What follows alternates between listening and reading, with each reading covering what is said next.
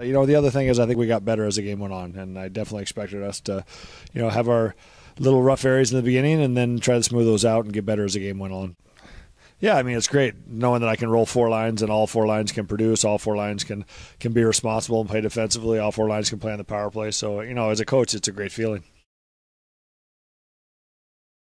Yeah, I mean, we knew eventually, the refs were going to try to even out the penalties a little bit, so we were going to need her to make a few saves, and she did a good job.